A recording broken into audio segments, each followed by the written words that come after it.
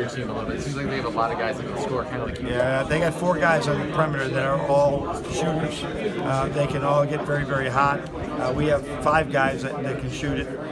So it's very similar, but Bell is such a good player in the middle for them.